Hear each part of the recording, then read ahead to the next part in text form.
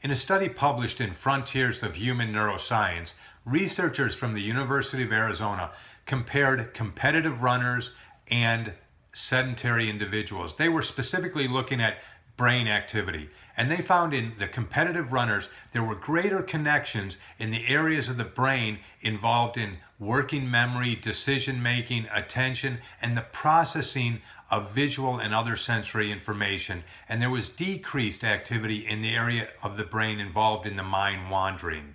Now the question might be asked, do you have to be a competitive runner to reap these benefits? And I think it's logical to think not. I think exercise in general will drive these connections. Now, further research will be done in that regard, but it's yet one more study to show the benefits of exercise. So until next time, outsmart your fork and get after it.